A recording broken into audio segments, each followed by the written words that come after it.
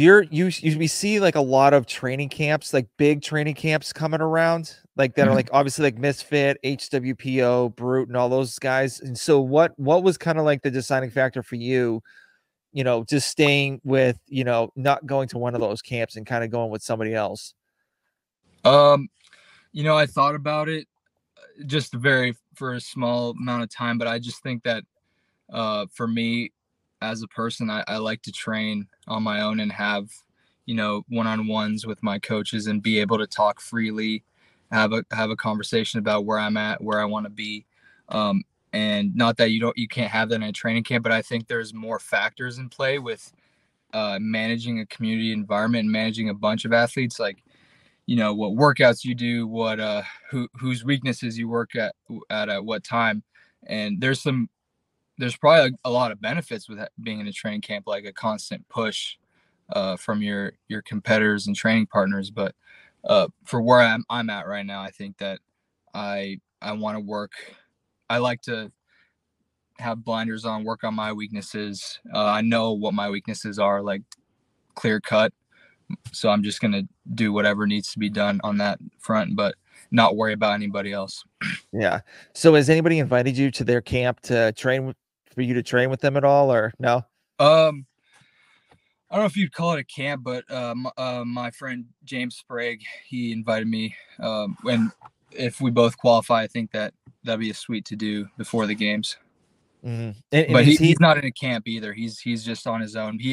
I guess you could call it a camp because he's training with Cole Sager a little bit. But yeah, he has like a thing going down there in Spokane, Washington, to the east side of Washington. Yeah. So once in a while you get a phone call like, hey, you want to train this weekend? Yeah. Or what's the deal? Yeah, he wants me to drive 5 hours to go train with him. And I'm like, dude, it's a quick turnaround for semis. But yeah, I see where he's coming from, though. I think we'd get a good push from each other. God, 5 hours on the car ride back and forth just for like a weekend trip. No. Yeah.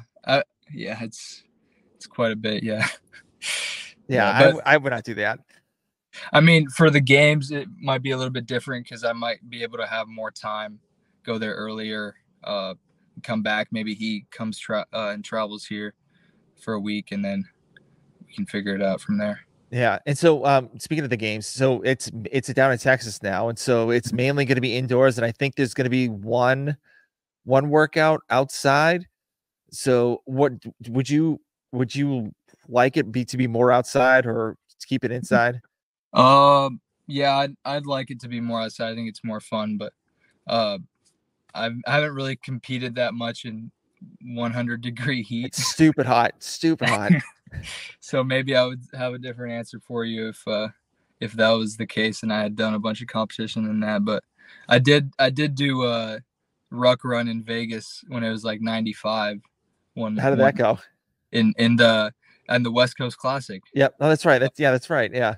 It went better than I expected. I started out pretty steady and then chipped away, picked some people off, and it was a nice event. It was probably my most proud event of that weekend, semifinals in 2021. I think I was most proud of that, and I think that sort of approach will be nice to do in this coming semifinals in event 1. I think that'd be sweet to kind of pick some people off. Yeah, I've always loved picking people off. It's just it's funny. Like you think you're just like, you see them so close. You're like, okay, I can pick this person off. And then like, it's almost like the next, and just see them, just see their faces, not even see their faces. Just like they feel you just like running by, like you running by them. And it's just like, shit, it's so demoralizing sometimes. Yeah, definitely. And it gives you a little bit of a boost, like a moral boost. Cause you're like, passing someone and they're your direct competitor and you're like, okay, I'm not as tired as this guy. I have more energy. Yeah, I mean, that's how you want it to go all the time. Yeah, and especially like, after the end of the workout, you're like, I've trained so hard for this and I deserve it. Dude, I would love to have that feeling, man. If I could head in there event 1 and pick people off and have a good finish for me, like that would be amazing, man. I'd love that so much.